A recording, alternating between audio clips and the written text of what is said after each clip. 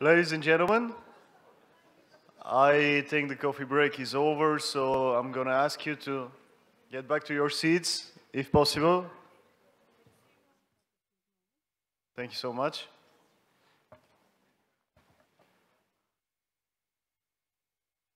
If you have friends outside, you can encourage them to join us.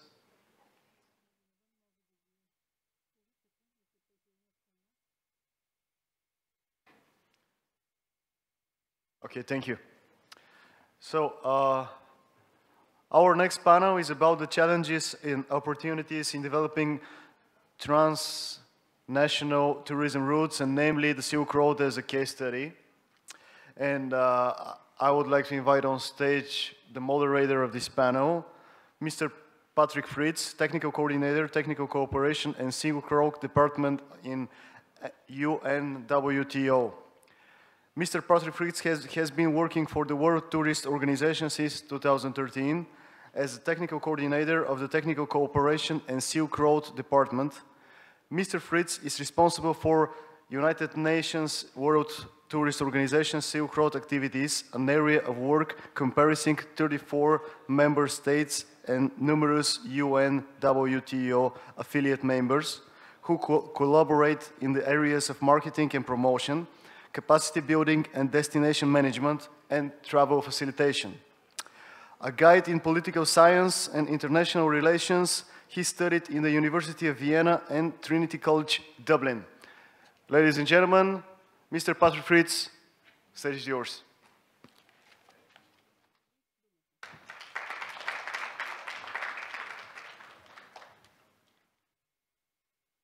Hello, everybody. Thank you very much for the introduction. As said, my name is Patrick Fritz. I'm the Technical Coordinator of the Technical Cooperation and Silk Road Department, and during my time at UNWTO, I have been mainly dealing with the development of the Silk Road as a transnational tourism route.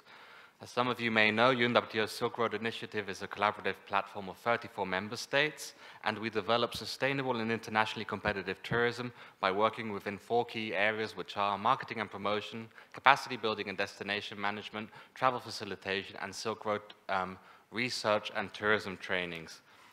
And while during today's session we'll draw on the Silk Road, the focus will be a general mix of theory and practice as we assess the challenges and opportunities of developing transnational tourism routes. We have panelists working within different spheres of the tourism sector, whereby a central question will be how to move from awareness raising to product development and transnational route management. From an academic perspective, this may mean to ask, for example, what tangible output can research have? Can research work transnationally? What needs to be in place before moving over to product packaging and product promotion? If we look at the private sector, we may ask, what does the private sector find interesting in transnational routes? Is it something they are willing to invest in? If so, why? However, before we move over to these questions, please allow me to briefly frame or introduce the topic of our session, because I believe it's important, because while transnational cooperation may seem frustrating, slow, and even ineffective at times, transnational route development also entails great opportunities worth exploring. And as a representative of an international organization, I just wanted to touch upon a few points in the following. I'll start by highlighting the opportunities of transnational tourism, which I believe can be summarized as follows. The emergence of transnational tourism routes, which entails cooperation across borders among many different stakeholders with different goals and objectives, is a direct result of the changes brought forward by globalization. So what does this mean exactly? Well, basically that globalization has changed the tourism sector in such a way that cooperation across borders, even if a product is locally embedded, has not only become the new normal, but will also determine the future of the tourism sector. And a few key points will actually underline this statement here. Well, of course, the first reason is the resilience and continuous growth of the tourism industry. As has already been mentioned yesterday and today, international tourist arrivals grew by 6% in the first 6 months of 2018, thus not only continuing the record-breaking 2017 year, which saw a 7% yearly increase in comparison to 2016, but even exceeded UNWTO's initial forecasts for the year. While tourism growth is balanced and a global phenomenon, we see, for example, Europe and Asia, Asia and the Pacific with a 7% rise, maintain their leading role, but figures of stable growth are also observable in the Americas, the Middle East, and Africa. So now, in contrast to 15 or even 20 years ago, travel has become a global normality that can no longer be reversed. So when we talk about tourism, the key figure or indicative is tourism management. You have to manage a tourism route well, be it local, national, or global, because otherwise you'll pretty quickly hit barriers that will not allow you to move forward anymore. The second reason references shifts happening on a global scale, development process coined by Moises Naim as the more mobility and mentality revolutions. Now, this point entails a lot of different aspects, but I'll briefly summarize the key elements. The more revolution means that the world output from population growth to market products has increased rapidly over the last decades, whereby quantitative growth in total numbers goes hand in hand with qualitative improvements. For example, the world's economic output has increased fivefold, and income per capita is 3.5 times greater than it was in 1950. I could mention a lot of other global indicators such as global life expectancy, literacy rates, cereal production, and similar wealth indicators, but the main point is that the progress we are experiencing is unique in terms of numbers and duration. And why is this important? Well, because when people are better nourished, healthier, more educated, better informed, and more connected to others, priorities start to evolve, especially if these changes are paired with improvements in other areas, which leads me to the mobility and mentality revolutions. Because whereas the more revolution entails the opening up of opportunities, the mobility revolution entails their potential realization. Connectivity, understood in terms of widespread communication and transportation indicators, is a key feature to the global middle class, which in total numbers is growing year by year. For example, according to the International Air Transport Association, IATA, routes to, from, and within Asia and the Pacific will see an extra 1.8 billion passengers by 2035, for an overall market size of 3.1 billion.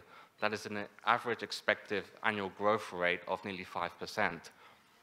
So what are the consequences of such developments? Well, whereas the more revolution entails the opening up of opportunities and the mobility revolution, their potential realization, the mentality revolution implies a fundamental change in how we see and interact on a local, national, and global scale. Globalization, urbanization, changes in the family structure, the rise of new industries and opportunities, the global spread of English. These have had consequences in every sphere, but their effect has been most fundamental at the level of attitudes. That is, the ever-increasing salience of aspiration as a motivator of our actions and behaviors. So as representatives of the tourism sector sufficiently know, and as we were able to hear today during the first two presentations, experiential travel, the search for new experiences and destinations, is a global phenomenon on the rise, from which especially destinations with natural and cultural heritage will benefit from in the years to come. Which leads me to the third main reason, which is, and something that directly references the Silk Road, which is the emergence of new development plans that clearly recognize the importance of cooperation and partnerships across borders. Because as the 2008 financial crisis brought to light, it became a necessity to distribute global growth and development. New development plans and multilateral institutions started to emerge, all taking place across the Silk Road region. Just to name a few, we have the New Development Bank, established by the BRICS countries, Korea's Eurasian Initiative, Russia's vision for a Eurasian Economic Union, and of course, China's Belt and Road Initiative. Supported by new modes of collaboration and financial institutions such as the Asian Infrastructure Investment Bank and the Silk Road Fund, destinations are already benefiting from projects happening in the areas of infrastructure, energy, and transportation. So generally speaking, framework conditions have never been so favorable for the development of daring tourism projects that aim to actually unite countries together to develop projects that cross 3, 5, 10, or in the case of the Silk Road, 34 countries. But unfortunately, not all that glitters is gold, and transnational cooperation does entail risks and challenges that are not easily overcome. Well, we will discuss some of these challenges throughout the session, but please allow me to mention a few that I believe important from the perspective of an international organization. Well, to begin with, it is worth mentioning that while no two routes are the same, neither in outreach, vision, nor initiatives developed, they all share similar difficulties. When cooperating transnationally, one has to deal with various stakeholders from various fields and policy levels that represent interests, both long-term and short-term, that may not always coincide. Additionally, one is confronted with a plurality of laws, regulations and procedures that normally reflect a set of ideas or a cultural understanding that may, but may not be similar between countries. Now, if we picture this happening at a time when history fueled by technology is in constant acceleration, meaning that stakeholders, instead of building consensus and delivering jointly, are under a strong pressure to innovate and differentiate their products from the rest, then we achieve a pretty accurate picture of the complexity of our enterprise. Moreover, the task is even further worsened if one bears in mind the not always easy relationship between the spheres of culture and tourism. What was once falsely perceived as two sectors pursuing opposite goals is now correctly viewed as an interdependent partnership. Sustainable goals and criteria are now an indispensable part of all tourism projects, whereas culture, aware that heritage has to be enlivened in order to remain important, recognizes that the role played by the tourism sector in raising awareness, generating funds, and maintaining the outstanding universal value of sites across the globe. However, I mean, interests may clash and have to be balanced, something that was an important point that was mentioned yesterday, especially when you work on projects based on ancient heritage that are a source of meaning, pride, and income for host communities. Another reason is, a major concern at least, is to assess the links or common theme that is to give meaning and consistency to any intended transnational route. I can express that differently by saying a marketing and communications plan or brand should always be the last step of a long process. Promotion should always be the icing on the cake and not the main dish. And sometimes if you look at projects happening or interest by countries, it's always, oh, let's have a logo and then we'll see what we do with the rest of the route. It should be the other way around. First you should work on the basics, and then a promotional campaign, a logo, a brand is always the last step and never the first one. But it's quite funny how we see it normally being overturned in that sense. But this being said, the development of a common theme will not go very far. It cannot justify investments and business profits. The engagement of the private sector is essential if a route is to have a future.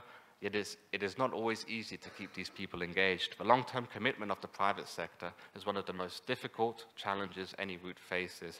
And unfortunately, what may work for one route may not work for another route due to specific conditions on the ground. So it's always a challenge to keep the private sector involved. And finally, another major challenge from the perspective of an international organization is to keep all rallied stakeholders engaged throughout a long period of time. Governments and priorities change, meaning that long-term financing is a necessity, especially if a route is to be developed from scratch. Well, basically, ladies and gentlemen, with this brief presentation, what I wanted to do was provide you with some background thoughts, while in the following we will actually have a look at more specific challenges and opportunities of developing transnational tourism. Because while Stella from the Aristotle University will be focusing mainly on research and the initial stages of route development, Barnaby will be looking at the business side of the work, and we also have a representative from Bulgaria who will give us his national perspective on what we are on the topic at hand.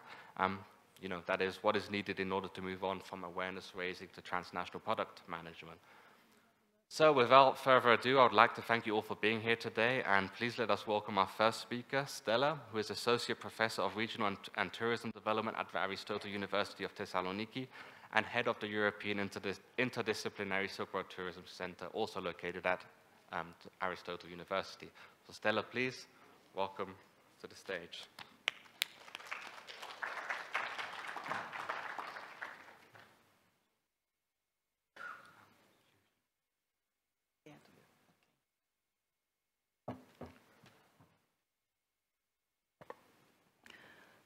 Thank you, Patrick. Hello, ladies and gentlemen. Distinguished guests, I am really glad and honored to participate to the second International World Congress on World Civilizations and Historic Routes. Many thanks to the organizers for an excellent event and for a very warm hospitality. Well, I have to warn you that I have no videos. I have no photo gallery. And unfortunately, I'm not a Silk Road runner like Marcus. I really envy you. Well, the best I could do is to walk the Silk Road. So, who knows? Maybe in the 4th or 5th World Congress, lost weight, and be here to show you impressive videos and photo galleries.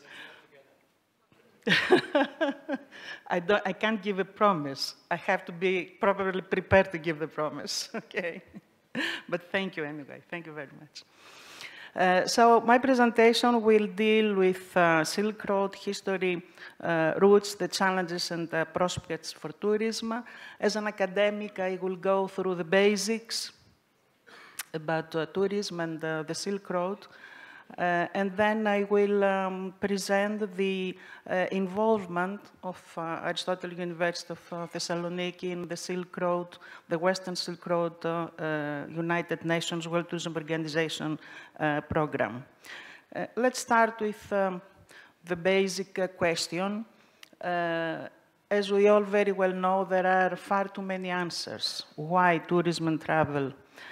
Because it is a growing global industry since the late 50s, is still growing and is expected to grow in increasing rates for the decades to come, because it's very important in strict economic terms, in GDP participation, in the number of jobs offered in exports.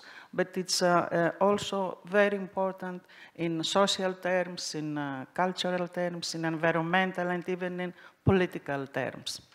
However, there is a question that raises far too many questions, is how tourism and travel. How can we make the potential tourist be excited enough to buy the ticket, to travel, to visit the destination, to stay at the destination, to explore the places, to explore the cultures, and respect the places and the cultures, to stay longer, and to share his experience or her experience on the way back, and hopefully be back again. On the other extreme, how to avoid over-tourism. There is an academic and policy debate nowadays about the negative impact of over-tourism development in cities and in cultural heritage sites. So in brief, the main question that arises is how to transform places into the so-called 3S destinations. And by 3S, I mean sustainable, smart, sophisticated. And by sustainable means that the destination has to respect the sustainability goals. By smart means that to make the best out of the latest technologies and digitization. And by sophisticated means to produce a tourism product based on authenticity and high quality. So a useful tool in order to have this kind of sustainable, smart, and sophisticated destination is storytelling. We have seen during the previous sessions quite successful examples about storytelling. So it is clear enough that storytelling can inspire and can motivate the travelers. But let's think about his storytelling that can go further and fascinate the traveler, and even better, educate the traveler. So the cultural roots seems to be a very good practice of this kind of destinations. That means a tourism product that has as a goal to learn and experience the visitor for the places visited.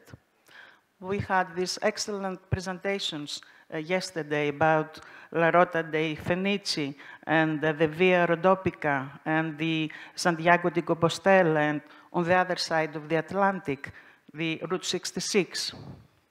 However, it seems that there is a route that is considered to be the most important in the history of mankind, and this is the Silk Road that we are talking about. Three emblematic figures: Alexander the Great, Xianquang, apologies, I cannot pronounce it properly, and Marco Polo. Alexander the Great, the conqueror, who went till the far distant lands of Persia, seems that he was the first Western legendary figure that he thought quite ahead of his times, and he realized the benefits of the osmosis between the Western and Eastern civilizations. And then we have the diplomacy of China that went far to reach the Alexander the Great places that he visited. And finally, the most famous storyteller, Marco Polo, that with his book in 1300, he made this trip to China popular to everyone and a fascinating book till now. So the Silk Road at those times was actually an immense network of routes. It was for the German geographer that he named in the 8th century Silk Road. It was a complex network of routes connecting different places, mainly through commerce. But commerce is realized by people, and people have ideas, they have art, they have religions. So this was also an exchange of ideas, of art, and also of technology of those times, and of religions. Nowadays, the Silk Road, based on huge infrastructure plans that are realized all over Asia, deals with economies that are growing in faster rates and new destinations that emerge nearly every year, and improved connectivity via transnational rail links. And of course, all this is supported by the internet accessibility and by the social media. Of course, the World Tourism Organization was the first to put on the table the discussion about the Silk Road tourism development back in 1994 with the Samarkand Declaration. And it went on for many decades working on the Silk Road program with many, many activities and successes. It was in 2013, actually, that the Silk Road came in the economic and political agenda all over Asia and Europe. And this was done with the One Belt, One Road, the OBOR Chinese strategy that was then renamed as initiative about the new Silk Road economic belt on land and the 21st century maritime Silk Road. Maybe this map is already changed to include the polar Silk Road. But however, this is a general view of the plan of China to create a Sinocentric area of commerce all over the Eurasia continent. So in 2026, the World Tourism Organization, together with the European Commission, announced they launched a new program to extend actually the Asian Silk Road, the classic Silk Road tourism program, and this was the Western Silk Road tourism. This was the question actually, what is the involvement of Western economies and societies to tourism? Which are the links? And which is the footprint of Silk Road in Western countries. There are a lot of activities about the Western Silk Road program that come to join all the activities that have been going on in Asia since 1994. For example, in Asia, you have already far too many cultural routes going on based on the Silk Road legacy.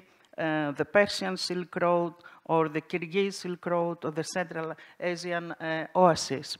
Last year, in the exhibition in London, there have been quite a number of new tourism packages. So the industry is already in. Tourism packages that start from Shanghai and end to Istanbul, but they go even further. They start from Shanghai and they end to Hamburg. So it seems that we are about to face a rising Silk Road tourism market that seems to have unlimited routes to propose. For example, a route to propose is following the traces of Alexander the Great from here to Afghanistan, or even further. The rising Chinese market, the so-called free independent travelers that do not like tourism packages and they want to experience tourism,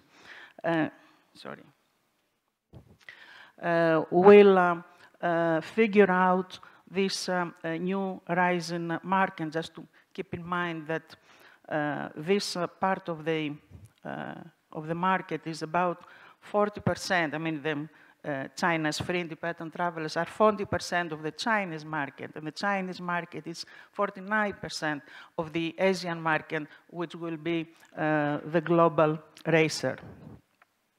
So only recently, in late October 2018, an announcement from Bloomberg noticed that we expect $800 billion dollars on the Silk Road industry. That means that the tourism development process in this area is really unlimited.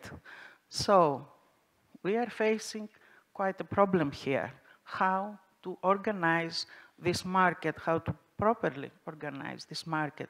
So to give the opportunity to places to develop, but at the same time to protect places from over-tourism. How to transform places into 3S destinations on the Silk Road.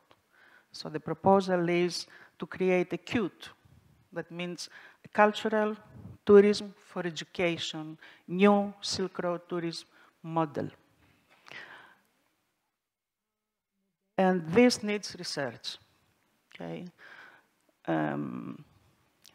It is a complex tourism system because a large number of countries are involved with different cultures, with different economic and political systems, in many cases with barriers in crossing the borders, in barriers in political terms. So we have quite a complex system, and we need to systematically organize this large new tourism market. World Tourism Organization has already put this question on the table, because in the Western Silk Road Initiative, they proposed two pillars, two strategic pillars. The one is research, and the other is capacity building. And by research, it is meant to create a joint tourism intelligence and common methodologies so as to be able to have comparable data. And this is quite important if we are to analyze and properly plan the synergies within this very complex system. So Aristotle University has been involved with the Western Silk Road program from the very beginning. Let me briefly introduce my university. Established in 1925, is the largest in Greece and the largest in southeastern Europe. The largest in terms of number of students, 75,000 students, and in terms of the disciplines. Since this is a multi-thematic university, nearly all disciplines covered. It is a university quite active in European educational programs, in international education programs, and in participation in university networks. Only recently, in August 2017, the European Interdisciplinary Silk Road Tourism Center has been established under the auspices of the Ministry of Tourism of Greece and with the support of the World Tourism Organization. This tourism center has as main aims to provide systematic study and databases interpretation, to publish studies and research findings, and to promote networking of universities from Europe with universities from Asia, but also with the broader Mediterranean area. The first study that we produced was a call from the World Tourism Organization to study the footprint of the Silk Road in Greece as part of the Western Silk Road project initiative. So a group of senior and younger researchers have been working quite hard for 40 days exactly. One of them is present here, Mr. Dimitris Kyriakou, PhD candidate. So we had quite a large survey all over Greece with something like 600 questionnaires to all tourism stakeholders involved.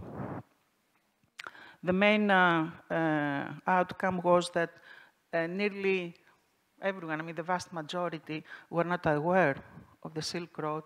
And of course, they didn't include any Silk Road activities in their tourism development plans. We went to first approach to identify the Silk Road cultural footprint at the regional basis, try to locate sites that had a reference with the Silk Road. We went through a SWOT analysis at the regional basis and also at the national basis. And finally, we end up with a map, which is in the initial stage of the Silk Road in Greece, indicated the places that have a reference to the Silk Road legacy. Now this map is under reconstruction to be a proper GIS map. Now, the ongoing research that we are working on in Aristotle University and the European Interdisciplinary Silk Road Center is to formulate the problem on network basis analysis. That means we have the destinations at an hierarchical level where the big node is the transport hub, for example, and we have the links between these nodes, that is the historic links and the tourism links existing or potential.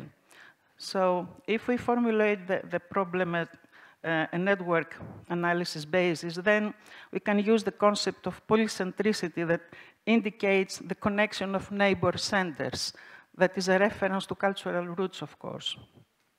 Centers that have common characteristics and their integration in wider spatial terms. So by use of graph theory, we can have these networks fragmented, for example, in terms of hierarchy or in terms of connectivity, and so to end up with smaller networks at the regional level, at the national level, at the cross-border level, or at the international level. We can have the morphological dimension, that is the characteristics of each node in terms of size, rank, location, or cultural heritage. We can have the functional dimension in terms of the links, of the characteristics of the links between the nodes. Let's make it simple. For example, in each destination, we have a common characteristic, more or less common, that is the spices, markets, the bazaars. So this is a cultural heritage footprint quite directly relevant to the Silk Road. So this is a morphological characteristic of each node. And then we have the caravanserais, valuable architectural footprints that indicate the crossroads of commerce and culture. So they are everywhere. And this can, in a way, characterize the links. So we need some methodological tools now. And these tools may be ontologies that give the possibility to share knowledge, to organize information, so as to have a system of classification and taxonomy. This is an ongoing research, and please, all colleagues that are interested in are kindly invited to join us. Now, Aristotle University and the Center has been actively participating in the capacity building activities of the Western Silk Road Initiative by organizing workshops in Thessaloniki and also participating in activities within the year Greece, the cultural year Greece-China in 2017. We also participated in both international Western Silk Road workshops in Alexandroupolis and in Sofia in last year. Finally, we submitted the application to the World Tourism Organization together with the region of Central Macedonia and the Thessaloniki Convention Bureau to host the 8th international meeting of the World Tourism Organization. Actually, in our area, this was a best practice of synergies between the industry, the tourism industry, the local authorities, and academia. And we succeeded in our application being accepted. So we had the honor to host the 8th international meeting in October 2018. It was a prestigious event. We are very proud that we hosted this event in our city and region and country. During this event, a memorandum of understanding has been signed between the World Tourism Organization and Aristotle University of Thessaloniki, signed by the General Secretary of United Nations World Tourism Organization, Mr. Zurab Palakalsvili, and the Rector of Aristotle University, Professor Periklis Mitkas.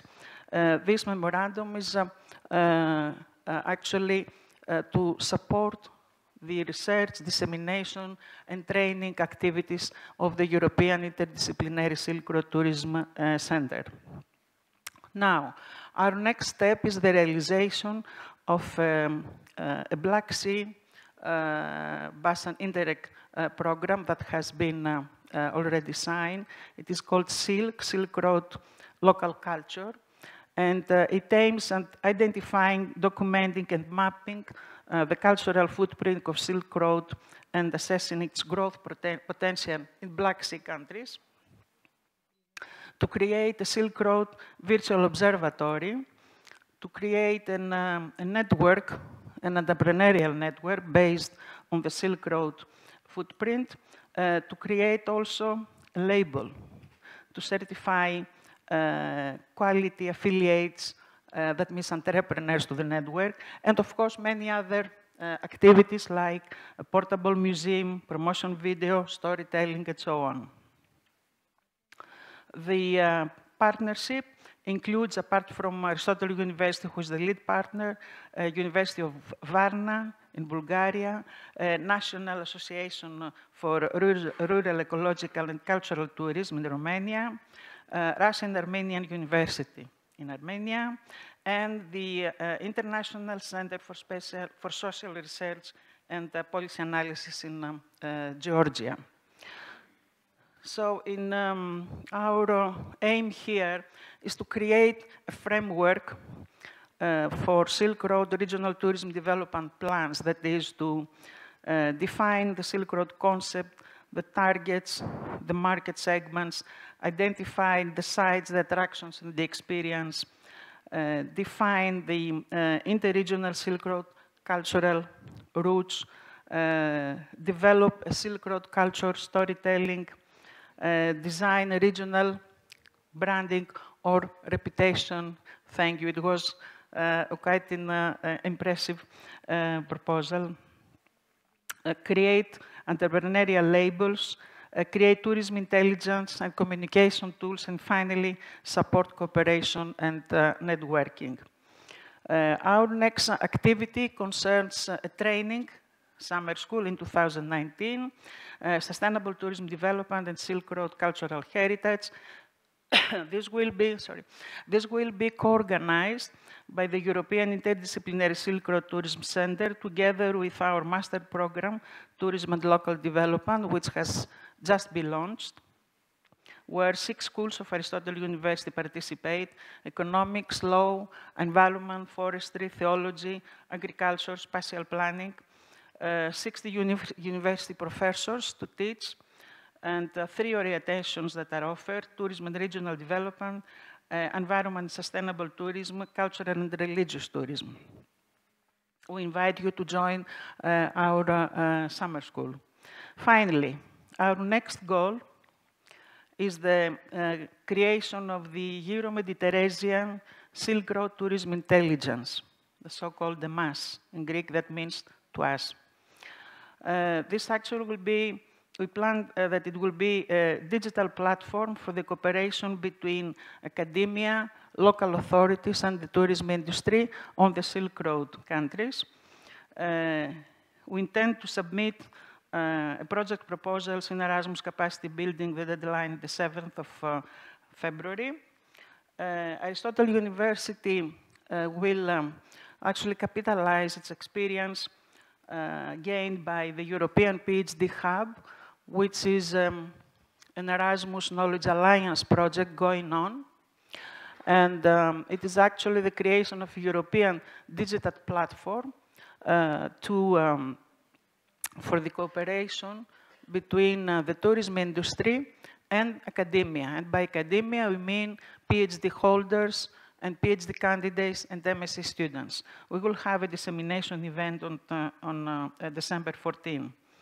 So the proposed project partnership, apart from Greece, is Uzbekistan, China, Egypt, the European University Foundation, that is a consortium of more than 100 European universities, and hopefully United Nations World Tourism Organization. Of course, we will have a larger project networking to include also Kyrgyzstan, Mongolia, Spain, Italy, Morocco. And please join us. Thank you.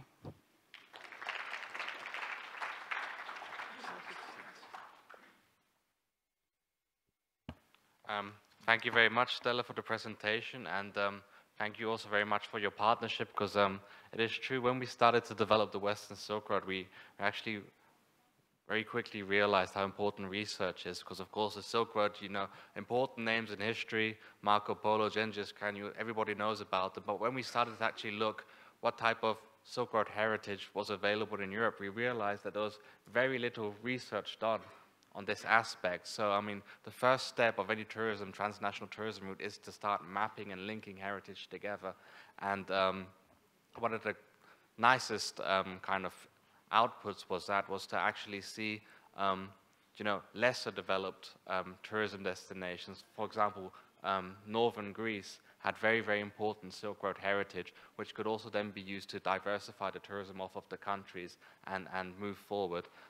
So we'll get back to all those questions later.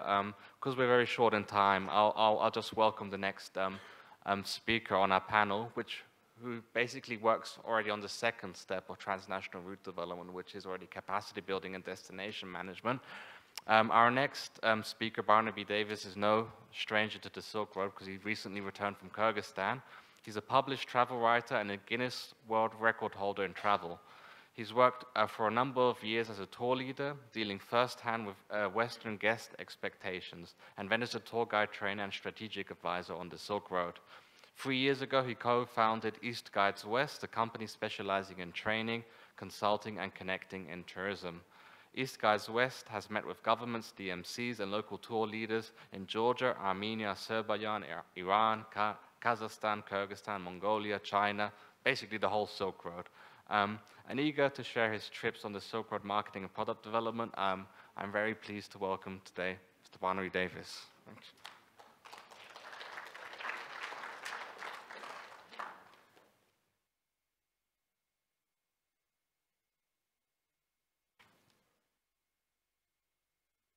Thank you, Patrick, and good morning, although it's good afternoon already. What a huge honour to be invited to happy Bulgaria. I liked that when I flew in. Welcome to happy Bulgaria. Yeah. I'm here to talk about an area of the world that I've fallen in love with. How do we market the Silk Road to the rest of the world? Let's start with a question Patrick asked, which was, does the Silk Road have potential from a product and development point of view?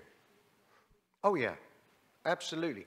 As we've already heard, everybody's heard of Silk Road countries, but many haven't heard of the individual countries. Give you an example, my local guide, or one of my local guides in London the other day, said, Tajikistan, is that a country? Why would you go there?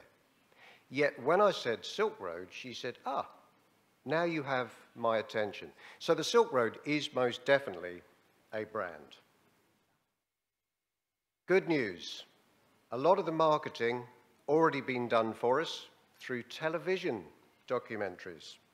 In the UK, hundreds of thousands, John, probably millions, of people have just watched Joanna Lumley's Silk Road Adventure. Now, talk about promoting historic routes and world civilizations. Patrick, invite Joanna Lumley to the next Congress. She was fabulous. She compared Tashkent to Paris. She said it's as stylish as Paris. How about that for a marketing headline? Tashkent, the Paris of the East.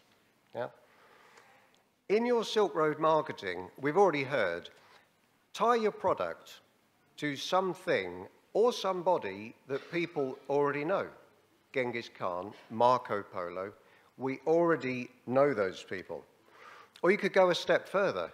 Joanna Lumley, she even mentioned Freddie Mercury. You know, the lead singer of Queen? He was raised as a Zoroastrian, which led so beautifully into Zoroastrianism, originating in Iran 3,500 years ago. How many of you would think to use the place that inspired Freddie Mercury in your marketing? Yeah. So just throwing ideas around. Go wild, go crazy, maybe not quite as crazy as Kai Marcus, but people they book trips based on emotions. So the Silk Road is a brand. Even more, it's a safe brand. So sell that and then sell specific regions after that. And companies that really know how to do that, to use Silk Road in their marketing, are tour operators such as Travel the Unknown, Wild Frontiers, we saw from Stella, Secret Compass. There are lots, and I'm just using UK examples. They know what their customers want. What are these tour operators saying that they want from you to feel a transnational tourism route is worthwhile? Pretty simple. A reassurance that cooperation is long-term. Yeah? A tour operator in London puts together a brochure a year in advance. They've got to know that what's in the brochure is what's going to happen on the road. That's the product that the guest has bought. So long-term cooperation between countries. And nobody's looking for European-style easy borders, by the way. Half of the adventure, isn't it, is getting a passport stamp somewhere exotic. But the borders do need to be predictable. Yeah, they need to be predictable. If it's supposed to take an hour to get through a border, what happens if that then takes 4 hours because of political instability? What's the knock-on effect to the rest of that day's tour program? Yeah, if it's in the brochure, has to happen. Golden rule, can't stress that enough. So I suppose if I had to sum up in one word what tour operators in the West are looking for on the Silk Road, I would say guarantees. And from a client's perspective, you as Silk Road partners are an extension of the tour operator. Any failings are a collective responsibility. You're a team. Nothing worse than a tour operator finding out about a problem from a client and they weren't already aware. Yeah, that decreases chances of word-of-mouth referral and repeat business, which is what we all want, of course. So be upfront and be realistic about expectations. We've talked about honesty in other presentations. Be realistic. If your guest house or your accommodation is average, let the tour operator know. That's okay. They would much rather have 50 happy guests than 100 guests of which only 75 are happy. Yeah, that's the quickest way to make a long-term partnership flourish. Yeah. So many times I hear, just bring us guests. And it's not necessarily the way. You've got to have a plan behind that. Yeah, tourism is a big family, which leads us to, that's a lot of borders there, isn't it? Yeah, it leads us to transnational cooperation. A problem shared is a problem halved, isn't it? I've got 3 suggestions. There are many initiatives for strategic tourism development out there. USAID, EU aid, Global Nature Fund, UNDP. We've seen lots and lots, but they're very scattered. Could there be a centralized strategy? Could they all be centralized and agree on strategies? Is that possible, maybe? And the calls for projects are very, very difficult for many DMCs on the ground. So could there be a WTO initiative, perhaps, to fill in applications, to teach how to do that and apply for funding? So that's number 1. Could we put together a Silk Road job market? Make things real for people. Yeah, give tourism providers an incentive. A symposium in Almaty or Baku or Bishkek. With transnational funding, I would love to invite tour operators to come and network directly with local guides and DMCs to increase local employment. Yeah. It's worth considering here, many North American operators or European operators would much rather send somebody like me to run a tour in Central Asia. And the reason for that is I would be a safe pair of hands. I understand the guests, I know how to look after the guests, they'll know I'll fix problems on the ground. But what I'd really, really like to see with a little bit of intercultural training is local tour directors taking that work. Local knowledge, they know how to do it, that increases local employment. And it's, not to mention, huge savings for European tour operators on positioning costs. It's a win-win both ways. So could we have a Silk Road job market? Number 3, when leading tours across borders, it's not a great guest experience to be handed over to another tour guide at a border. If a guide finishes at a border, that's the end of his or her service. Probably doesn't care what happens the other side, but the tour operator does, and the guest does, of course. You'll hear me say this quite a lot. Yeah, a guide makes or breaks a tour. That's so true. That tour guide is a reassuring constant for the guests. They learn to trust that guide. So could there be a governmental initiative to issue tour guide visas for cross-border tours? Yeah, one leader to accompany the guests for the whole tour without visa issues. Is that possible? Because that one idea would hugely improve the guest experience.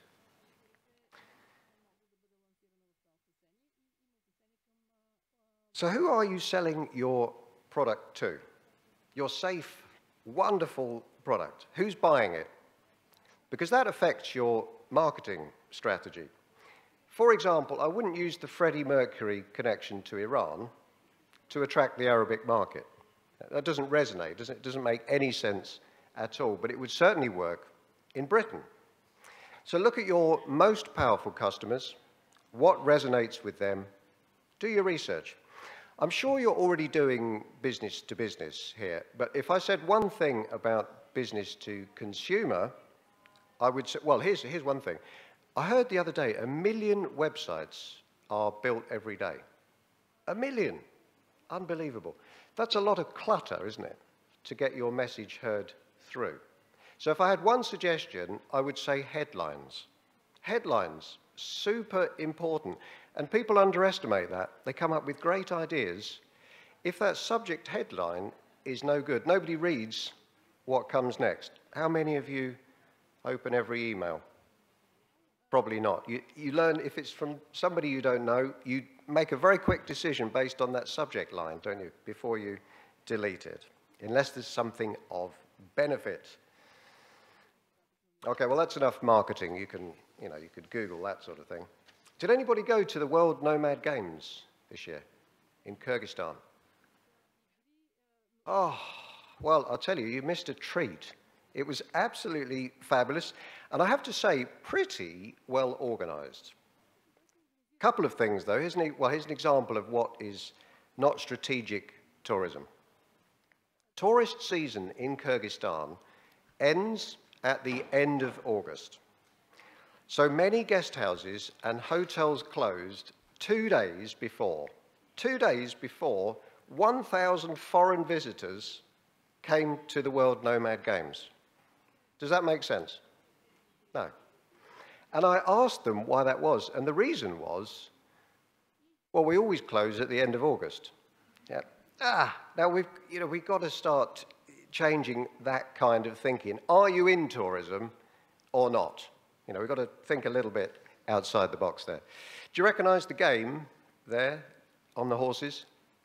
It's called cock-baroo. It's like polo, but with a dead goat.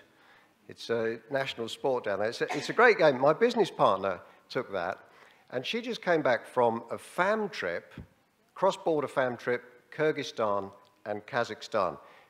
Beautiful scenery. Beautiful people, but the product, it just wasn't quite right. Yeah. Can I make a suggestion on product development?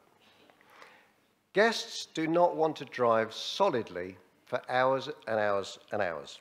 Yeah. Particularly when there's no program at the other end. Shani, my business partner, she drove 8 hours to a lake. They looked at it, no picnic, no hiking, no food, nothing, and then they drove back 8 hours. Yeah, that's not experiential tourism. That could have been 2 days better spent, maybe a closer lake. Yeah. Oh yeah, and look at this picture just down in the bottom left there. The guide here is burning plastic bottles next to the food. Burning plastic in 2018, you can't do that. Go to any tourism fair, World Travel Market, ITB, all you'll hear is responsible tourism and sustainable development goals. Yeah? Europeans do not want to see practices that damage the environment. So there's a lot of room for education, for sure, across the Silk Road. Now, education, of course, costs money, doesn't it? Yeah. But what a return on investment. Tourism gives people the economic incentive to look after what they've got. Yeah.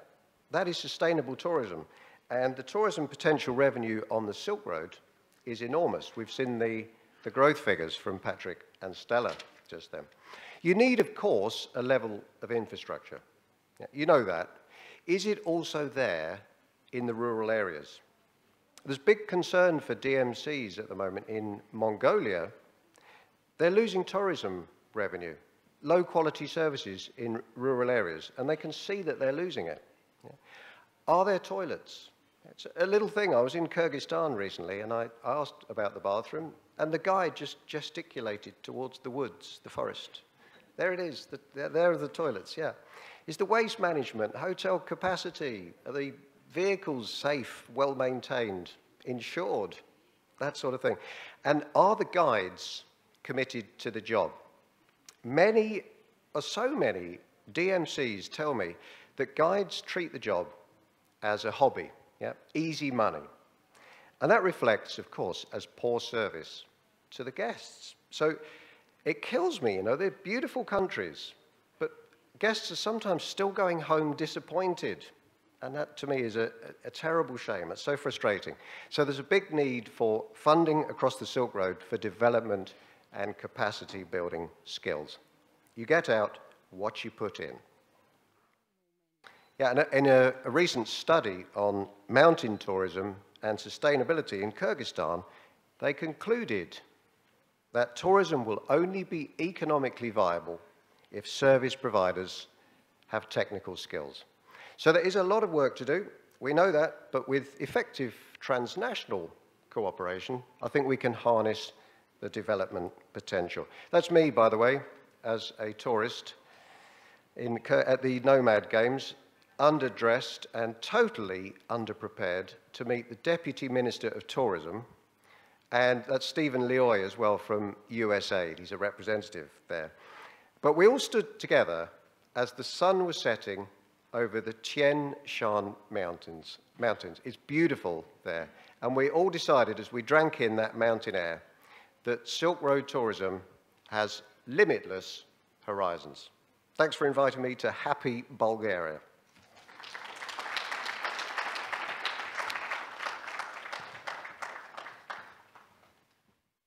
Thank you very much, Barnaby. That was very interesting because, you know, you hear authenticity, uniqueness, this is new, this is novel, this is a must-see kind of place. You hear that you have to promote yourself like that nowadays. But what we actually learned from this presentation is once you're on the ground, you depend on vital services and infrastructure, on proper training. Because if that isn't in place, then your trip can pretty quickly turn into a nightmare, or you'll at least come back with a very bad impression if certain services, certain trainings are not in place. So thank you for bringing up that point. We're very short in time, that's why I'm gonna just invite our third speaker of the day onto the panel. His name is Dr. Peter Beron. He's a Bulgarian zoologist and biospecialist, researcher of over 700 caves, and quite impressive, a discoverer of new animal species. He is the director of the National Museum of National History at the Bulgarian Academy of Science, who he's been a member of for over 12 years now. So Dr. Beron, if I can please ask you to the stage. Thank you.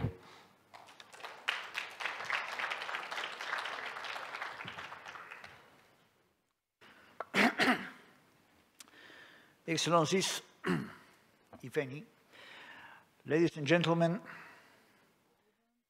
very few minutes left. You are hungry and tired. You may find my presentation here a little dull because I have no pictures. I am not a distinguished speaker as the speakers we heard this morning, and I'm not a tourist. Neither tour operator, neither organizer of tourism. Actually, I'm a traveler, mountaineer, caver. I was director for many years of the National Museum of Natural History in Sofia, the oldest Bulgarian museum, and I strongly advise you to find some time to visit this museum on Tsar-Osvobodito Avenue, number 1. Very interesting museum. So, I have traveled all around the world, collecting different insects, spiders, things, exploring caves, exploring the high mountain fauna of almost all high mountains in the world. And most of these things I did under not very glossy and comfortable circumstances, because I was 50 when the communism here officially ended in 1990. I am now almost 80. So I still go. I'm just back from Vietnam. Last year I was on Kenya Mountain, traveling over the mountain. The year before I was in caving expedition in Laos. So I will speak on behalf of people who are budget travelers, not interested in the gains, in the revenue, in the tourist products, in the tourist development, and so on and so on. I actually am not a tourist. because I was going to different places, first for seeing them, because in each country there is a list of things which are the must, the things you have to visit, have to see. When you go to Toronto, you must see Niagara. When you come to Sofia, you must see the big cathedral, and etc., and our museum, indeed. The musts, and when I go somewhere, finding some small money from somewhere, I follow this list of the musts. This is for my own satisfaction. But actually, the purpose I go around is to collect animals for our museum, for our collections, with many, many new species for the science. This is important because in many countries, the devastation of the nature goes so fast that very soon these species will be gone forever. For example, all this deforestation in tropical countries, etc.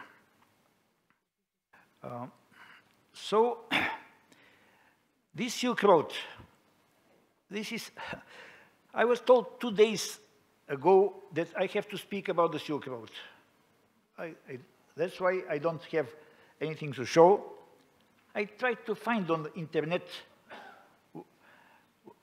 what is the map of this Silk Road. I found about 50, 60 maps of different Silk Roads. Now Silk Road is a very broad notion, going from Indonesia to Britain and Holland. Actually, I have visited all these countries, living in many of them months and months, in the nature, in the mountains, and I know many globetrotters which will follow this road, but not running. I haven't run even 1 kilometer from this road. I have been to all these countries, but I was going very slowly, just trying to get as much as possible from the country. You need to find the insects you have. No. Just also when I was playing tourist, going around the towns and villages and so on, I also was going slowly, just to see and to remember better the things. Going like this, and especially bringing with you collections, there are additional difficulties. You have to have permits, collecting permits, export permits, etc., etc., etc., in many places. If you collect in the night with the light, you get arrested usually. You may spend some time in some jail because people don't know what are you doing. Because the authorities and the police and so on, they know what a normal tourist do. Goes here, goes there, makes photos, looks at the pigeons on the San Marco place or something. They don't understand what are you doing in the wilderness, in the caves, etc. I was listening to our Greek colleague. I remember in communist time, the northern border of Greece was very well protected against the bad Bulgarians coming from the north. And as there are many interesting caves there, I was going in these caves and coming out in the night, I got arrested several times, in Alistrati, in other places. So this happens. So one has to be prepared very well. Up to 1990, we had no foreign currency, foreign dollars, etc. So it was very difficult to get this foreign currency. Many of you even cannot imagine this. And the new generation in Bulgaria also I don't tell them because they wouldn't understand. And we are trying to make different sort of combinations. For example, the communist government was sending sporting expeditions. For example, sporting groups to climb Himalayan summits and so on and so on. And once I told them, get some zoologists or botanists in the expedition. The climbers may not be successful with the summit, but staying in the base camps, these scientists will collect new species, new things, and the expedition will have results anytime. And like this, I went to 3 expeditions to the Himalaya, altogether 6 months in the high Himalaya. Also, I have been twice in Indonesia, and 5 months with British expedition to Papua New Guinea, in the middle of the big forest. So it is not impossible, but you have to be prepared, physically to be prepared, to read all published in Lonely Planet or some other sources where it is written what to do and don't do this and this. For example, you must learn that in Thailand, there are here people who will tell you that you shouldn't touch the head of anybody. You shouldn't be photographed together with the Buddha statue, etc., etc. So there are prohibitions, there are things which you should not do. In Nepal, you should never give somebody your left hand. This is the dirty hand. This is a clean hand. This is the dirty hand. You have to know all these limitations. Traveling. Actually, this Silk Road is very long. It should be made by parts. Each part, it's enough to spend 1 or 2 months somewhere to get tired and to have enough of impressions. So you make one portion, go back, and after some time, you go again for 1 or 2 months. But to spend 1 year running or something, this is really too much. So one of the most interesting parts of this new Silk Road is the Balkan Peninsula. Balkan Peninsula is something fantastic. Many antiquities, many islands, churches, natural phenomena, things like Meteora, to make some publicity of Greece, Meteora or Santorini or other places like this. Fantastic area. In Middle Asia, you may find long distances with very few points of interest. You just see the landscape and you have to cross them. But the Balkans is full with interesting places and things. And to not keep your attention too long, I'll tell you only one story, because I have been to all these countries, as I told you, but how I saw Afghanistan. Yesterday, unfortunately, I didn't listen to the lecture about Afghanistan. But in 1986, during the war between the Russians and the Mujahideen people, the Russians organized something like People's Republic of Afghanistan, occupied by them. And as I am working in the National in the Academy of Sciences of Bulgaria, the 2 academies of Afghanistan, the non-existing Academy of Afghanistan and our academy, had an agreement for exchange of weeks of visit. And we received in the academy invitation for 20 days in Kabul for exchange of experience. I was the only person of the academy who agreed to go there in the middle of the war. Kabul was besieged, practically. I found a very big knife like this from one collection, put it in my backpack. Actually, by this time, it was not prohibited to carry these things on the planes. And I flew to Moscow, and from Moscow, I had to go to Kabul. In Moscow, the man who was checking my luggage said, у вас в багаже нож, you have a knife in your luggage. I said, yes, нож. Для Кабула этого не хватит. For Kabul, it is not enough, he said. But he left the knife in my luggage. It was a knife this long. And when I arrived in Kabul, I was met by a gentleman who was representing the Foreign Relations Department of the Academy of Science of People's Republic of Afghanistan, who was the head and the only member of this department.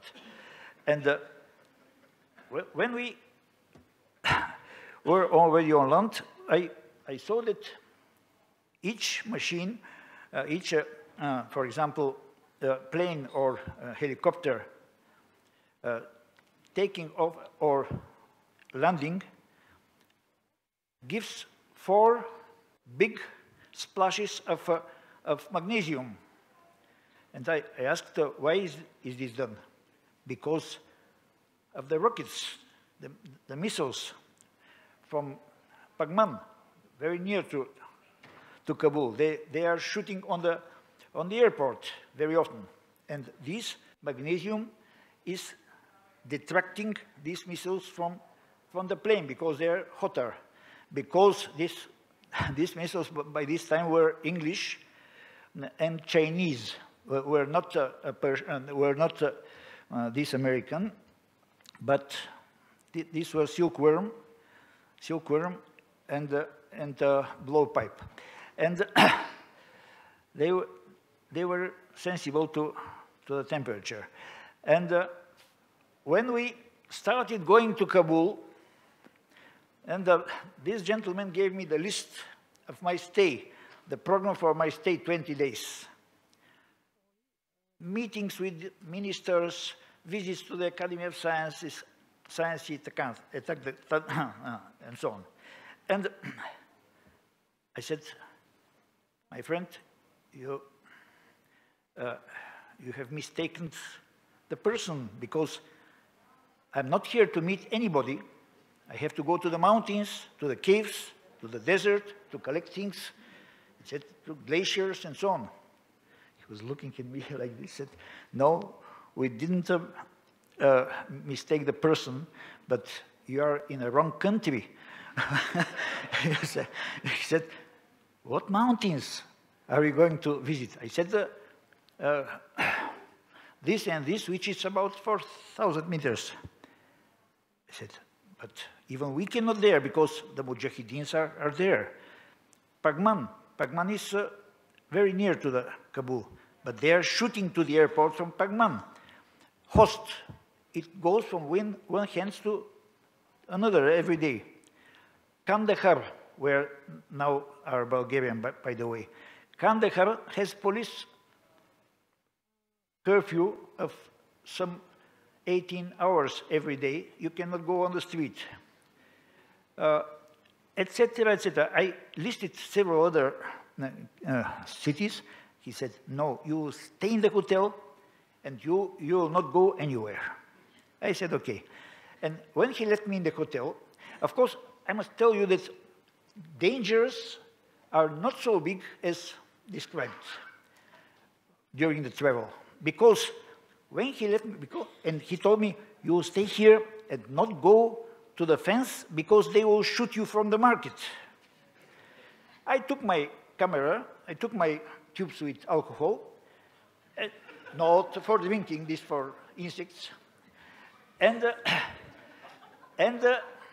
I went immediately in the market, made photo to everybody there, Then I went in the old town where nobody of these Europeans dared to enter. Nobody attacked me. And there is a hill, because Kabul is 1,700 meters altitude. And there is a hill in the middle, Shardarvaza, which is another 600 meters. So 2,300 meters at the top. And this hill, nobody goes there because the Russian choppers were flying over every day and shooting to everything which moves. But I was collecting different things, and when the chopper passed, I was staying like this, and nothing happened to me. And, and like this, I spent 20 days in Kabul. No problem. So dangers are not so big. Many people will tell you different things. Don't believe them. Don't believe them. I may tell you many other things, but time is running short. So by the end, because I saw the inscriptions here that East meets West. Was it? East meets West. You know Rudyard Kipling. East is East and West is West, and will never meet. Well, don't believe this, because there is also from Rudyard Kipling, the white man's burden. I was carrying my burden on more than 90 countries, here and there. Now, the burden is shared between the white men and the yellow men from China, because the whole concept of the Silk Road is coming from China, actually, with this $900 billion project. So all these people, East Asia, Central Asia, and Europe may work together, and this is the point of our meeting here. Thank you very much.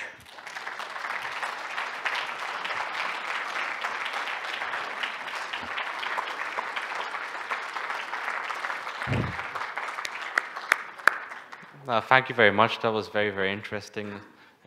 You talked about in the 1980s you got arrested for crossing the border between Bulgaria and Greece for visiting a cave. And nowadays you can visit it without any problem. So who knows what the Silk Road will look like in 50 years. I'm not sure if you'll be able to take huge swords on your flights and stuff, but the progress we have done in just free.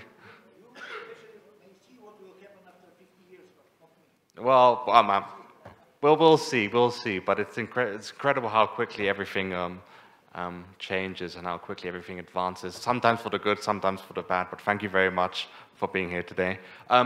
We're very, very limited in time, we're over time already. Are there anybody from the public?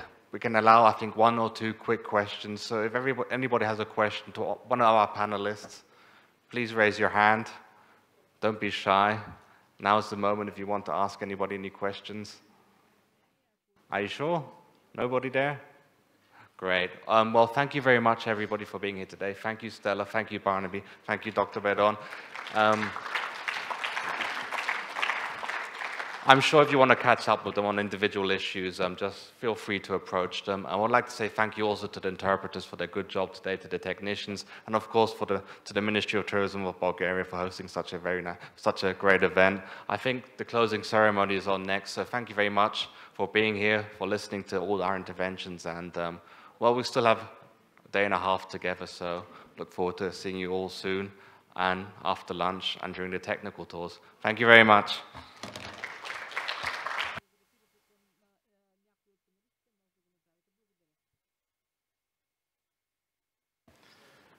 Thank you so much.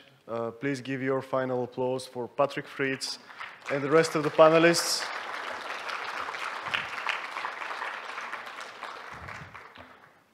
We've heard fascinating and interesting and very entertaining stories, so it's been a pleasure.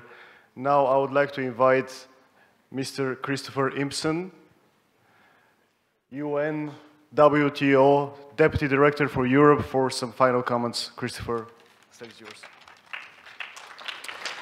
Thank you very much. I know you're all very tired, so I'm going to make this very, very short. So we've come to the end of a wonderful event, and it's been such an honor to have you with us for the last 2 days. So of course, I have to start by thanking the government of Bulgaria, and in particular the Ministry of Tourism, for the outstanding organization of this event, and for hosting us so graciously here in Sofia. And I think that we'll have a technical tour after this. Please make sure to be good tourists as well. I want to thank the speakers, who are just excellent. I think we can all safely say that we leave here much more knowledgeable than when we came, inspired by what you've shared with us. We've learned how to, well, explore caves illegally. We have also been encouraged to blackmail, so please take these lessons home with you. I want to thank the moderators who've done a splendid job in keeping the discussions lively and interesting. John actually managed to make the speakers sing. This is something I've never seen before. I hope you all appreciated this. I want to thank our wonderful Master of Ceremonies, Nikki, who managed proceedings impeccably and kept us all under control with such grace. I know that you're not from tourism, but I hope that you've been inspired by this gathering of tourism professionals and the stories. Very good. We should not forget the hostesses, the technicians, the interpreters. Without you, we'd still be queuing outside or sitting here in the dark and not understanding a thing. So thank you very much for that. And finally, it's so often the bosses who receive the credit for events like these, but much of the blood, sweat, and tears is put in by people like Eli Misheva from the Ministry of Tourism in Bulgaria, and by my own colleague Beatriz Cano. I'm not sure where she is, but please stand up if you're here. So thank you both for such a tremendous effort. This really is thanks to the efforts of you two. Ladies and gentlemen, I promised you I would keep this short. I think I kept that promise, and thank you, and enjoy the rest of your time here.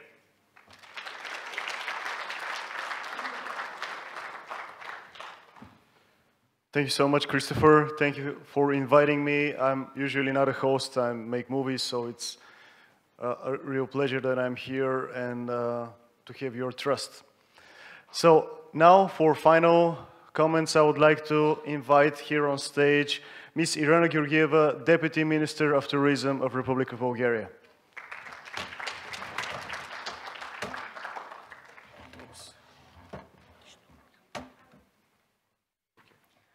My speech won't be so long too, but distinguished guests, ladies and gentlemen, I have the pleasure to close the second International Congress on World Civilizations and Historic Routes. This is the second time Sofia is hosting the International Congress on World Civilizations, and I do hope it will become a tradition. This Congress highlighted once again the importance of the historic routes for cultural and tourism development. We had the opportunity to dive into concrete examples of how historic routes were connecting people, shaping their lives and places they lived, bringing our world closer together, long before any other means of transportation and communication. From our side, from the side of Ministry of Tourism, I would like to thank to all of the speakers who told us about their different tourism strategies, approaches and initiatives for cultural and tourism development, and to our keynote speakers who inspired us to think differently about the way we reach out our tourists and the way we are promoting our destinations. In my role as a host, I would like also to encourage you to explore and discover our beautiful Bulgaria, a country with thousands of years of history and a cultural heritage that embraces ancient civilizations. A country where historic, archaeological, and architectural monuments have been preserved and mixed with the modern cultural life. They are traces of the life of Thracians and Romans, Proto-Bulgarians and Slavs, are woven into the city's busy life today. You could start with exploring our capital, Sofia, right after the end of our Congress on a special half-day technical tour on the city center of Sofia, organized for all the participants. Be welcome. I would like to use the opportunity to thank to UNWTO for the support in organizing this Congress, and especially to Christopher, applauses for him, Beatrice, thank you, Beatrice, and Patrick, who are here with us, maybe, except Patrick, but, okay, Patrick, thank you. I would like to thank to our wonderful moderator, once again, Mr. Niki Iliev. I would like to thank to the team of Ministry of Tourism, you know all of them, Ivailo Petkov, maybe he is not here, he's busy, Elvira Misheva, Zlatina Yutova, Silvia Doncheva, and many other colleagues of mine. And, of course, thank you to all of you for your presence and attention. Thank you once again.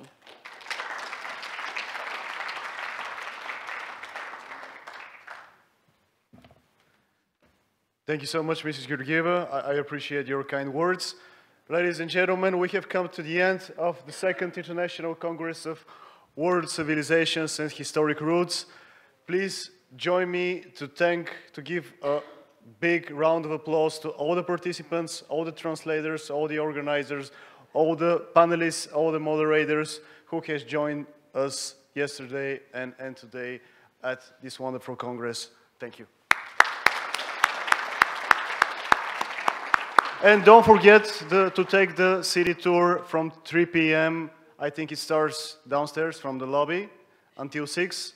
You'll get to enjoy the beautiful city center of our capital, Sofia. Have a good day.